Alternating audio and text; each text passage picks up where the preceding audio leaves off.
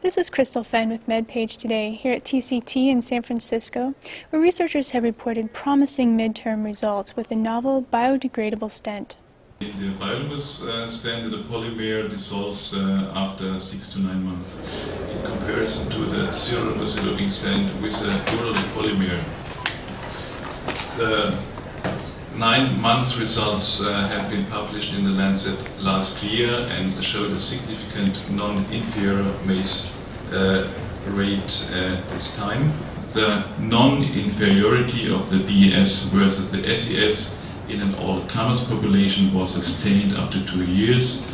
In the overall leaders population, there were similar outcomes for the BES and SES with respect to the combined endpoint of cardiac death and myocardial infarction and clinically indicated TBR.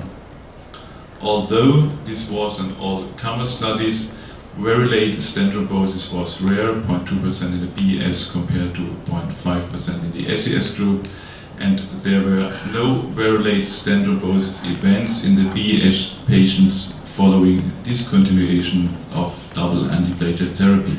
So the novel biolimus-eluting biodegradable polymer stent appears safe and effective compared with a conventional stent, although longer-term studies are likely needed to show its true advantage.